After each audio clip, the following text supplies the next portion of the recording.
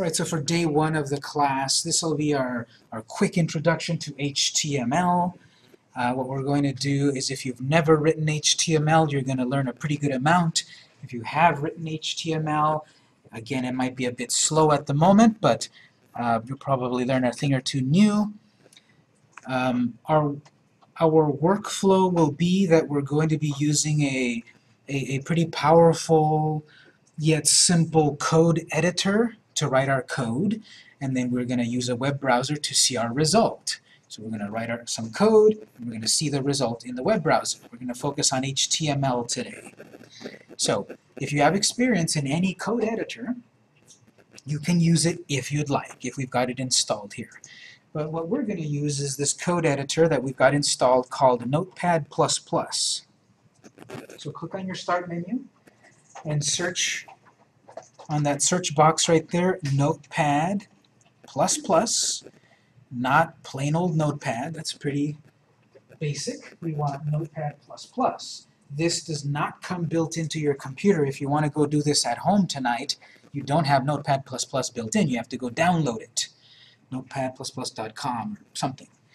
Find Notepad++ on our computer. At home, you have to download it. Let me make some notes here. Our code editor,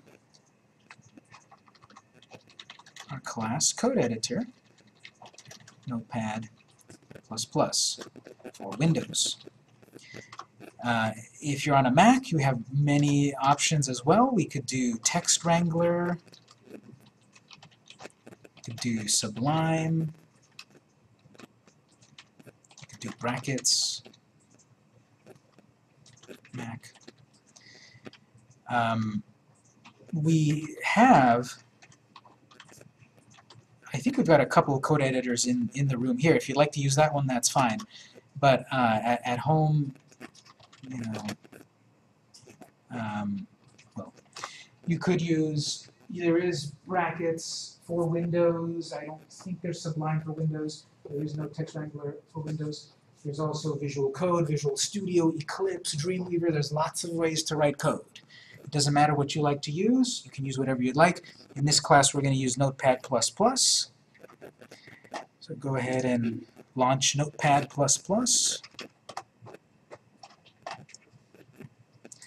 I like to use this for this portion of the class because it's pretty quick and dirty. We write our code, we view our code, that's it. We don't need a very complex IDE. Notice how fast it loaded up. So we're going to use this code editor. We don't need to learn every single aspect of it. Again, just the parts that are important to us. So I've launched Notepad++, go up to File, New, File, Menu, New, and then File, Save As.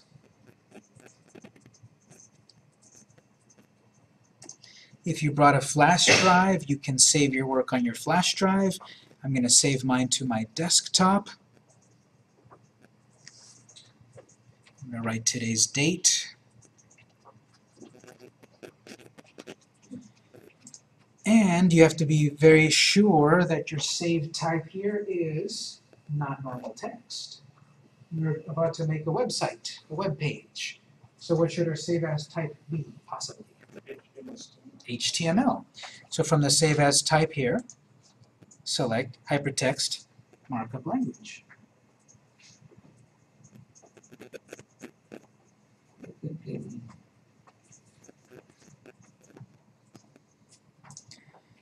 So I'm going to save this. Again, I'll give you a copy of my code at the end of the day if you would like it, so that you can confirm what you've done compared to what I've done. And I find that students find that very helpful, especially if they went astray somewhere. So I've saved my document. Make sure you've saved it as .html. You'll see the tab right there, .html.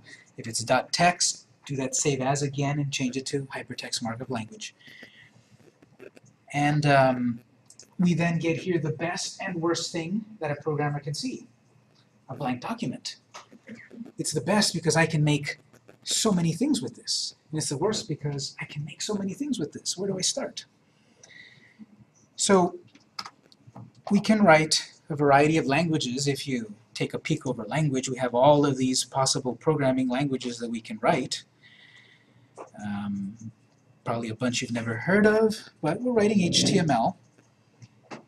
And so what we need to do first off is define what sort of document type we're working with. If you've never used HTML, we have to get used to the concept of using tags. Tags define the structure and the content of our document, but the very first tag here has to say this is an HTML document we're working with. And tags in HTML are always defined by the less than and the greater than symbols. On the keyboard, that's comma and period. Shift, comma, shift, period. So the less than, the greater than. For shorthand, I'll often say the opening angle bracket or the closing angle bracket, or angle brace, angle bracket, braces, brackets, whatever you want to call them. But this is going to be our syntax, our way of writing HTML code. These are tags. So the very first tag we're going to write inside the angle brackets, exclamation point, DOCTYPE space HTML. I'm saying that the document type, what I'm creating here, is of type HTML. And in this syntax, in this writing that is, the way I wrote it, with this space and the capitalization and such. And if you've had experience in the past with HTML, you might remember the doc type, and it was a big doc type that was, you know, DTD-EN, XML 1.1, whatever. It was a huge document type. Here we're simply saying our document type is HTML. Actually, HTML5, the latest standard of the code. And no, we don't put a 5 there, it's just HTML. Press enter. Line 2. Then we're going to write the HTML tag. And we're going to see that I'm going to need to start to use shorthand pretty quickly, because I'm not going to say less than, greater than, over and over and over. I'm not going to say angle bracket, over and over. I'm going to say the HTML tag, which is our shorthand that we need the less than and the greater than symbols with HTML in between. HTML is hypertext markup language. It's a language where we can mark items in a document. I'm going to mark this to be centered. I'm going to mark this to be bold. I'm going to mark this to be bullet points. I'm going to mark this as a link. That's the ML, markup language. I'm going to mark elements of my document. And it's with tags. Most of the tags in HTML have a pair, like a pair of shoes. So let's press enter a couple of times, line 4, and I'm going to close the starting HTML tag. I'm going to mark between here and here is HTML. Between here and here is bold. Between here and here is a picture, marking elements of our document. Closing tag of HTML looks very similar like the opening tag, but it has a slash before the keyword HTML. So if you wrote this properly, you should see that they both become purple, and you see a little red line connecting the two. This is what a civilized code editor will give you. If you're using plain old Notepad, it's going to be black and white text. And color text and such is pretty, but it has a use if you have any programming experience. And these things will make sense as we get further. But here I've created my HTML tag pair.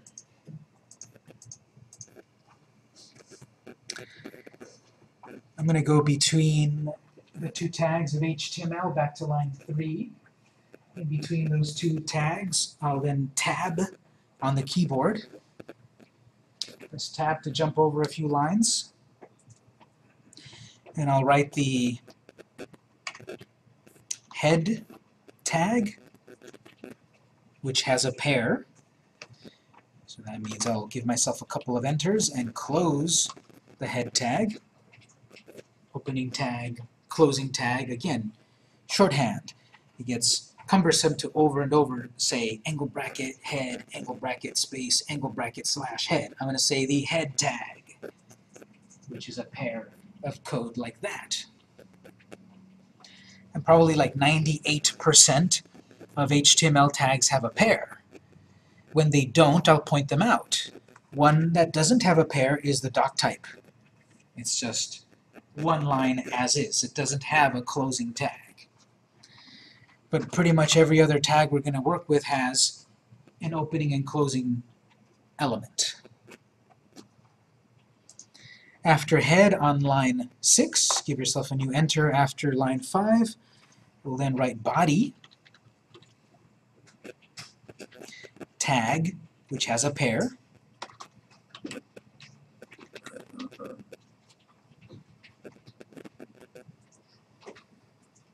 This whole thing is our main HTML element. There's something called the head element, something called the body element, and all of this is HTML5 compliant.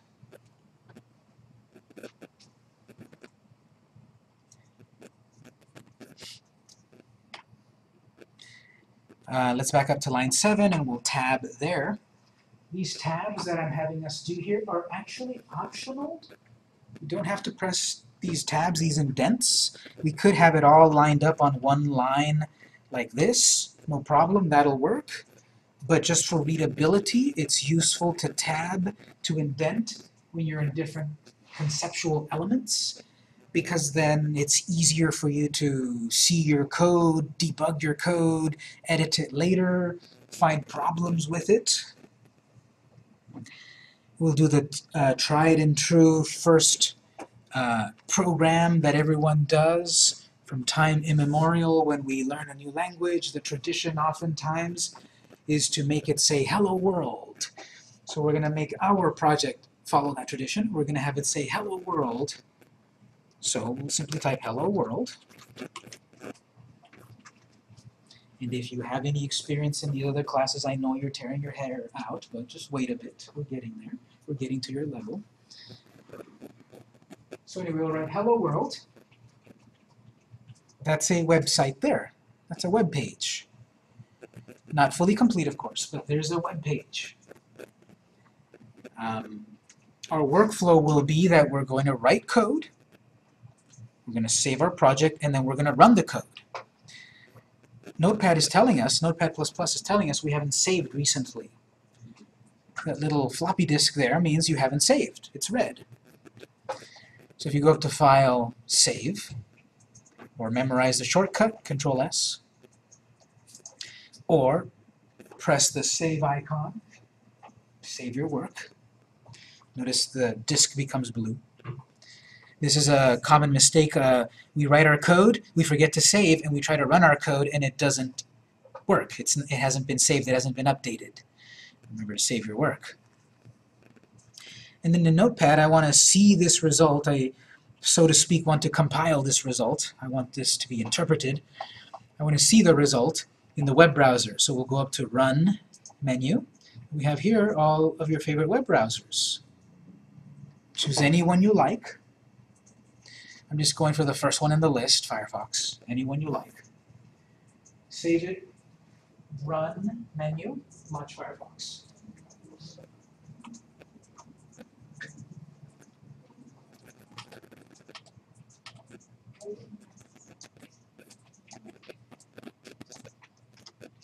It opened up the Firefox web browser. Hello world.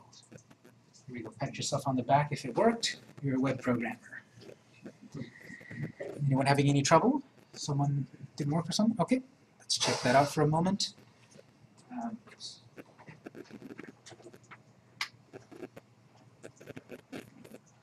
are codes so far. Let's make sure it looks something like that.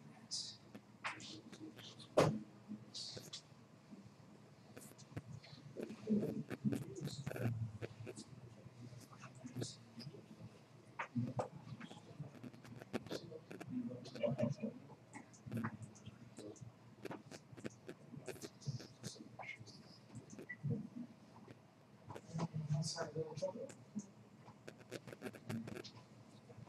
All right, so yes, very, very basic here, but we've got a result. We've got a web page. It's loading in our web browser.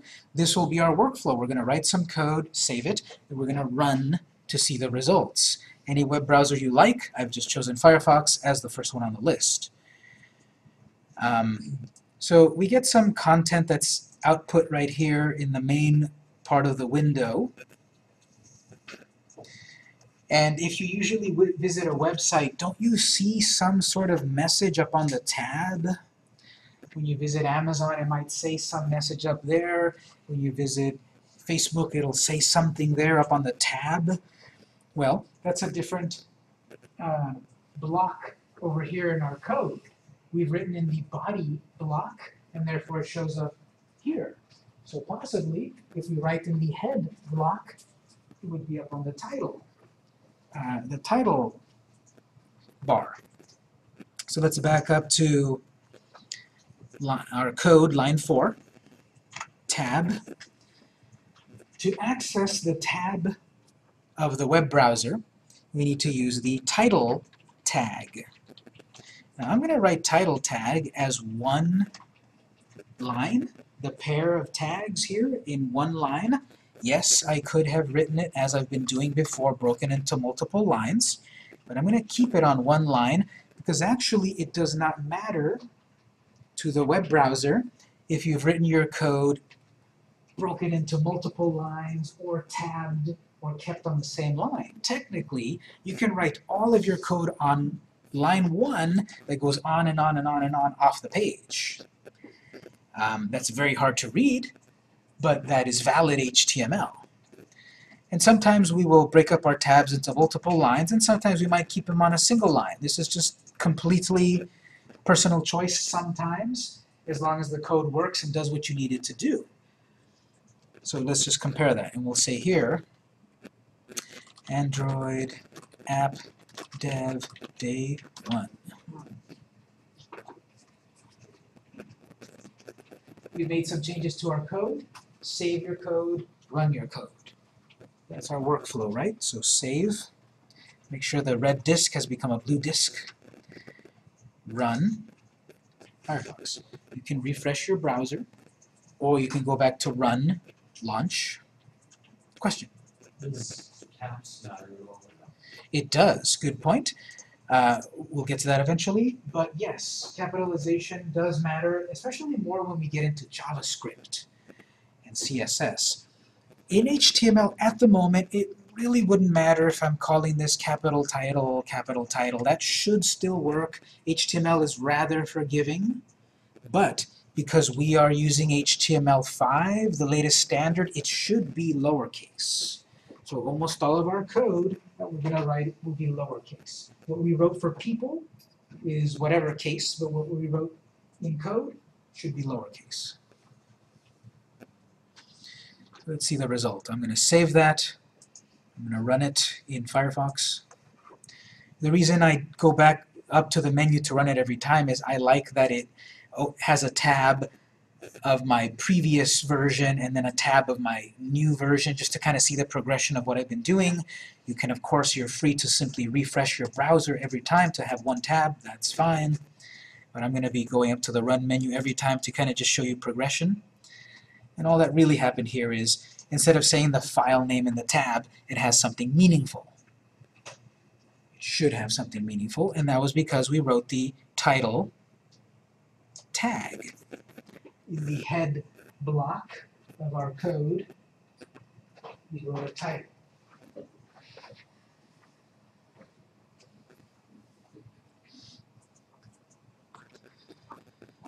This is the concept of HTML. This tag, these tags are giving meaning to the content. The title tag means to display it up on the tab. The body means to display it here in the viewport. That's the technical term for this. You might have known that as the browser tab. This is the viewport. Everything that appears in this main area in body is the viewport. And at the moment, the hello world text appeared as normal text. But if you look at my syllabus, there are sections of the text that are aligned differently. There are sections where there's bullet points. There are sections with italics and all of that. My syllabus could be constructed with HTML to mark the different elements of the content. And so we're going to talk about the abstraction of layers later, which means basically there's a purpose for a language.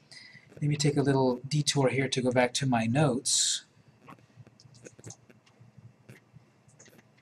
We're going to work with HTML, CSS, and JavaScript in this 3-month sequence. HTML, hypertext, markup, language, CSS, cascading, style sheets, and JavaScript stands for jovial avalanche of... No, just kidding. JavaScript doesn't stand for anything. It's JavaScript. So, JavaScript. The point of each of these, they have a purpose. These 3 languages have a purpose that help us accomplish something in our app. These are known as the different layers of our app. HTML is the content layer. CSS is the presentation layer. JavaScript is the behavior layer.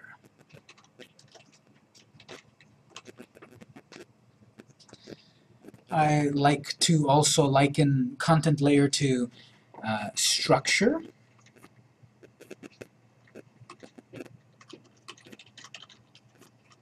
Presentation, design, and behavior interactivity. We write HTML to set up our structure and where we write our content. My syllabus, the structure is that I've got this section that has the title of the class. We've got a section that talks about the book. We've got a section that is the course calendar. Different structure to our document. The content in each section, there's a section of the calendar that has the dates. What are we doing this week? That's content. There's a section where it's got my contact info. That's content also. The CSS aspect of things, well, something is centered, and something is bold, and something is italics, and the syllabus is in black and white, but I could have easily put background colors and drop shadows, and all of this interesting design. That's CSS, used for design, for presentation, colors, alignment, drop shadows, even animation and things. It's our design aspect.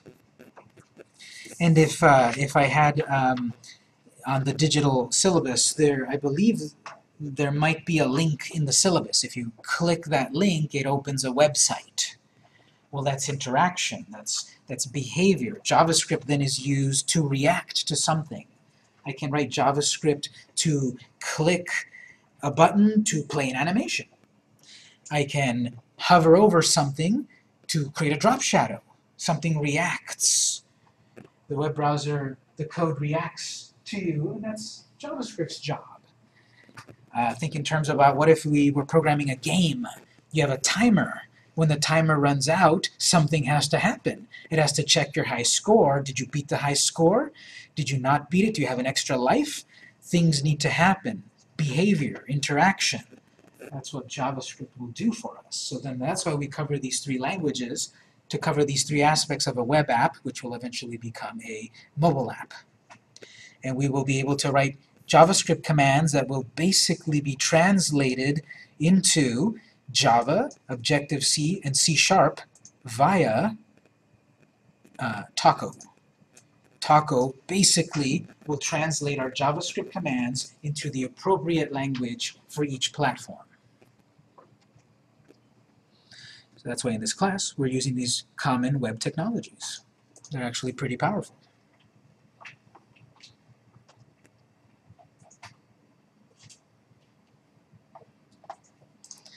So if we get back to our code, we're creating some content in our content layer, HTML. We can further structure it by giving it meaning. We gave a little meaning here with the title tag. I want to give this hello world a little more meaning. So let's back up at the beginning of the word hello world. And we will add the tag H1. It's a number 1, not an L. H1, heading 1. We want to give this meaning that it's a heading number 1. On my syllabus, there is something there that is big and bold and important looking. It has a meaning that it's big and bold, it's important. Heading 1. HTML, markup languages, we are marking between here and here with tags that something has a meaning or a structure. So we need to close the H1 tag at the end of the line. Closing the tag is shorthand for slash, and then your tag, slash tag, slash tag, slash tag. These are the closing tags of the opening tag pair.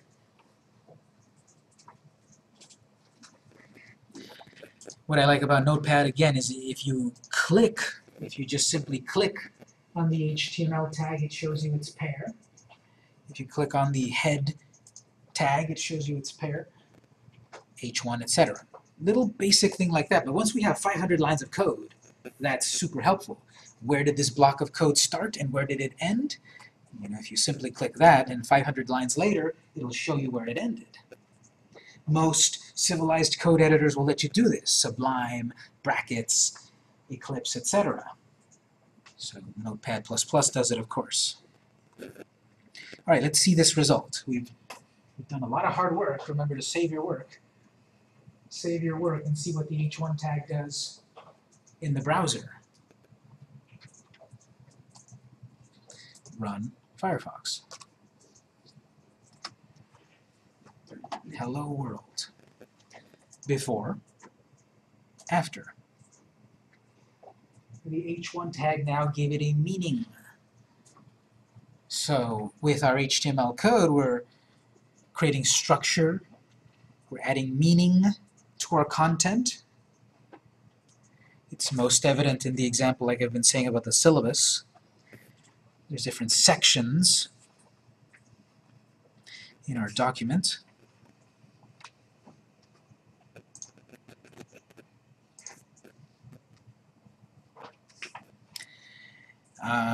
Let's give ourselves a new line 8. When we wrote Hello World originally, we didn't write any tags around it to give it any meaning. But it had an inherent meaning where the text looked pretty basic. Sometimes we need to write important looking text like that, and sometimes we need to write basic text. We shouldn't assume that things will work how we envision. We should be specific, especially when it comes to computers. Because when you learn any programming language, you're going to realize how dumb computers are. You're going to realize that computers do exactly what you tell them and no more. If you program it to do something, it'll do that, and it won't really learn and go beyond. And eventually, perhaps one day, artificial intelligence will be at our level. But right now, computers, they're dumb. They don't know what to do unless you program them to do something. So we shouldn't assume that it'll do what I wanted it to do. We should be specific. What I want is to write a little paragraph of text. So I could start writing some text, as we saw it previously worked without any special markup, but we shouldn't assume. So we will write the P tag, P for paragraph. And because I'm going to write more than one line, I'm going to break my paragraph tags, P tags, paragraphs, into a couple of lines like that. I personally, if I need to write just a little bit of text in a tag, I like to keep it on one line. But if I need to write multiple things in a tag, I break it into multiple lines. technically you are saving a few bytes here and there, which could add up. But personally, for me, that's what I do. Because we're going to write more than one sentence here in this paragraph, I broke it up. In between the p tags, let's write, this is day 1 of the class. Period. Enter. Instructor Victor is our instructor. Period. Enter. I'm learning a lot. So write a little text, write a little paragraph, save it and run it, see what happens.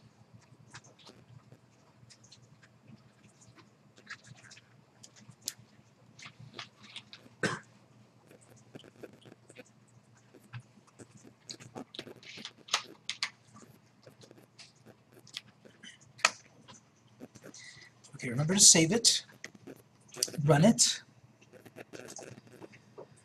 There's my paragraph. Wait a minute, does it look like a paragraph? I clearly hit enter at the end of each of those lines. But this is to illustrate that HTML, or the web browser that is, really didn't understand that. I, of course, thought about pressing enter to divide it into multiple lines, but again, computers are dumb. They didn't think I really wanted a paragraph, and therefore it kept it on one line. I didn't specify any code to break those lines. So let's specify line breaks. We'll back up to line 9, at the end of line 9. This is a tag that does not have a pair, the line break tag. It's just a single tag. So our tag is going to be the angle brackets, as always. BR. I'm going to break that line. This line is going to be rendered, and then break, new line, break, new line. So give yourself a break at the end of line 10.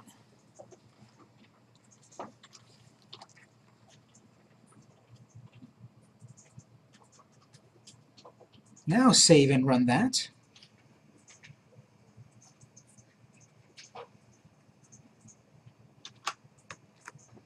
That's more like it.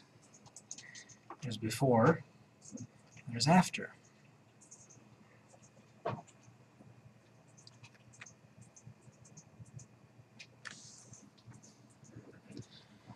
So this does not have a pair, just like doc type. Notice how we've written it. If you have experience previously in HTML, you might have seen that you might have written it break like that.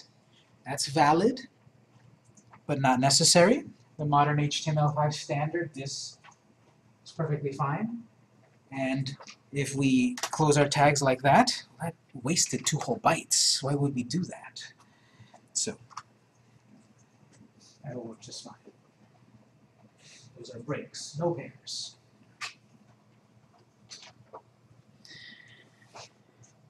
Let's say I wanted to also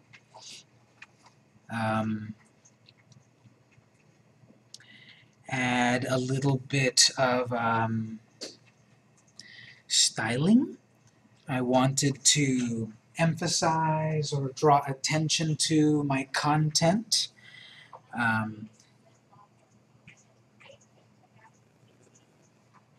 This is verging a little bit on styling as in CSS, not quite, but CSS was a language that was invented years after HTML.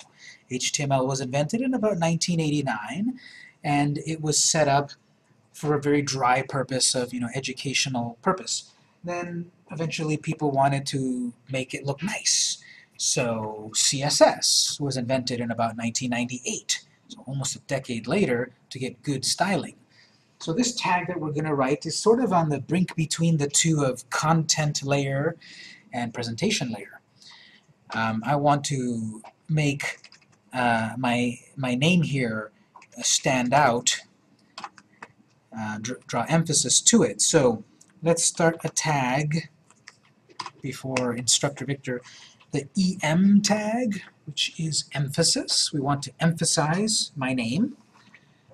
But remember, we often have pairs of tags. This is going to start to emphasize what I've written here and go on and on and on and on because I never closed it.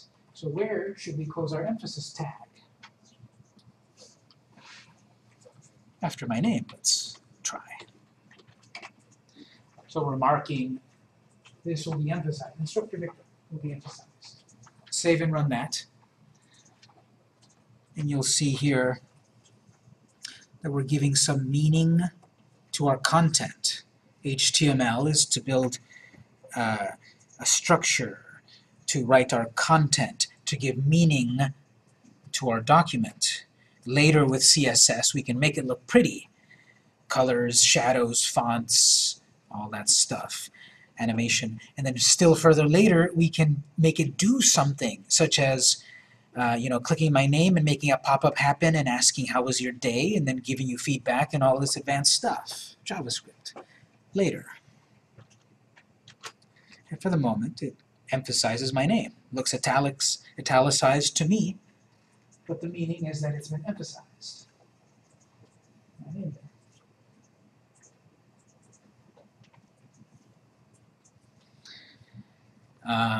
One more thing, then we'll take a break. We've been doing the ML part of HTML, the markup language. Let's do the HT part, hypertext. So in the beginning, when Sir Tim Berners-Lee invented HTML, the big idea was, what if I have one digital document and I link it to another digital document? Nowadays, obviously, 25 years later, it's obvious. Links. But in 1989 and before, it wasn't so obvious. And there had been different implementations like SGML and such. But HTML, what rules the world now, is a way to mark that as a link. What if I want to learn more? What if I click on that to learn more? A link, a hyperlink. Let's create first a new paragraph. Line 13, give yourself a new P tag. A new paragraph of content. And I'll say, visit his website on Facebook. Obviously, you don't have to run it yet, but if you run that, you will see that that has become a new paragraph. It has been broken from that one. It's basically double spacing it. These are like single spaces. The break is like single spacing. P tag is sort of like double spacing. So I've got some new content there in its own little block in that P block, that paragraph. And what I want to do is make it so that if I click somewhere, it will go to my web page on Facebook. So the hypertext aspect of HTML. To make it easy, let's just say the whole thing. All of this, I want to be able to click on it to visit my website. This will be a tag, and it has a pair. So I'll start the tag. And it would have been obvious to use the link tag, but don't use the link tag. The link tag has a different meaning, although it would make sense for us nowadays. This is a link. No, it made more sense to use the A tag back when this was invented. A for anchor. This is an anchor. This allows us to click on it to go somewhere. So start the A tag, end the A tag, anchor. You can think of it as active link, sure. This A tag will become an active link. This is a special tag up to this point in that it's not complete. It doesn't do what it needs to do completely yet. The P tag does what it needs to do, makes a paragraph. H1 makes it big and bold.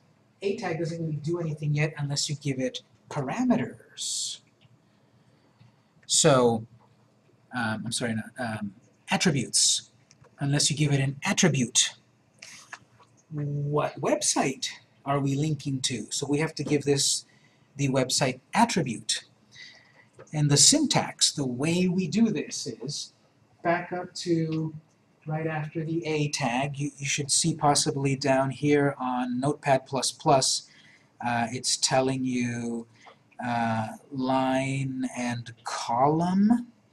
So I'm on line 14, and as I move over to the right or the left, column tells you. So if you want to be really specific, I'm on line 14, column 15. If yours is a little bit different, that's okay, and that'll often happen. I might tell you, go to line 14, and yours is on line 16, because you did something slightly different. That's okay.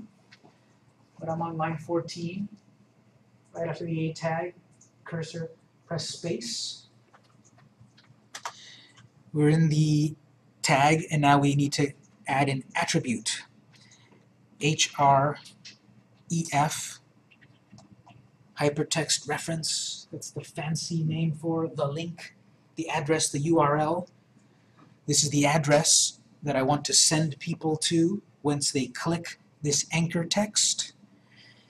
And the attribute syntax is we name it, and then we write equals.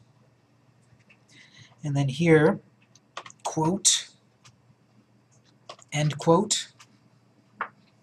The quotes are right next to the enter on your keyboard, right next to the colon. If you simply type that symbol next to the enter, you'll get the single quote. Single quote. I meant double quote, double quote. If you have any experience in any programming language, there's single quotes or single tick, double tick. They have technical names.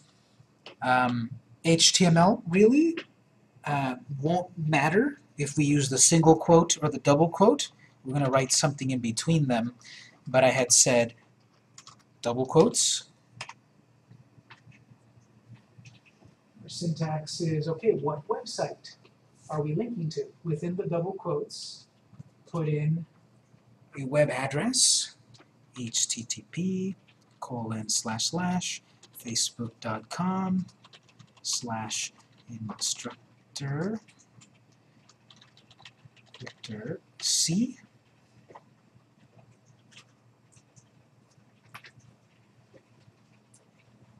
Save it and run it, and what should happen is if you click anywhere in that paragraph, in that line, it should open a website, a hypertext link. We don't call that anymore, but 26 years ago, this is a hyperlink. This is a link to a website. If it went off to some other weird place, check your spelling. Facebook.com, instructor/instructor Victor C.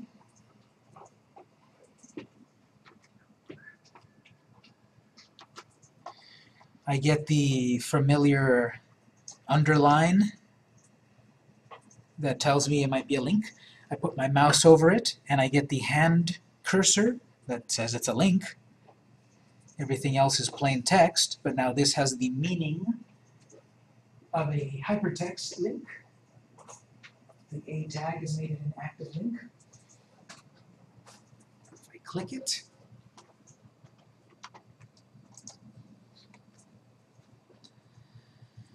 it went off to Facebook. It should have gone off to Facebook. We'll do a break in a moment to check people's work, but it should have gone off to Facebook.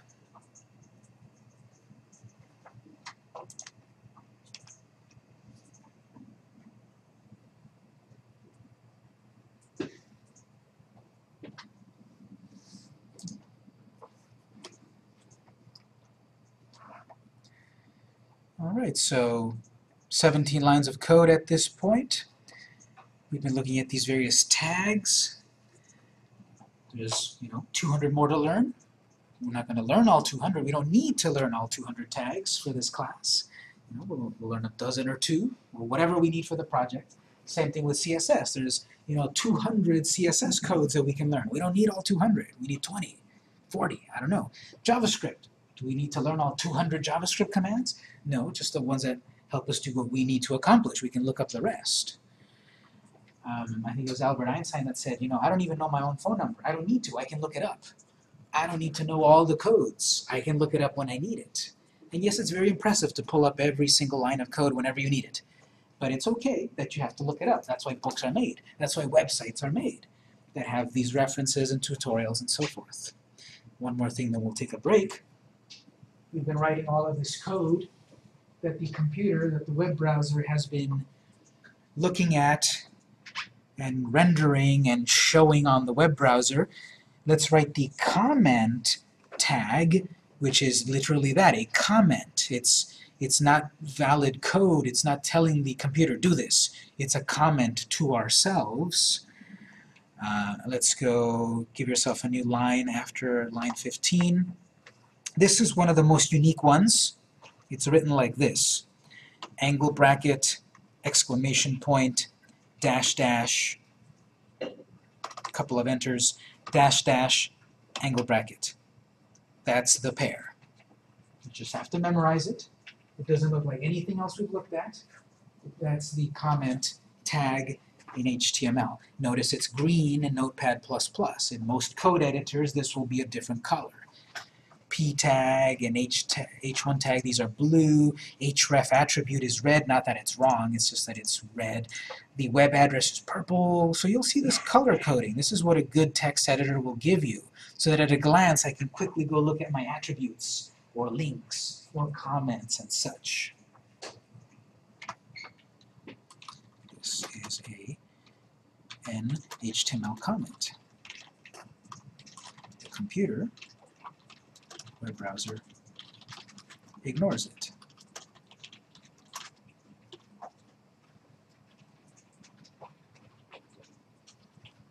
If you save and run that, you should not see that appear on screen, because the comment tag has hidden it in the viewport from the regular user.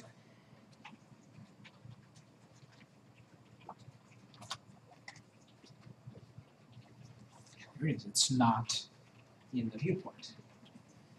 It's in the code, but not the viewport.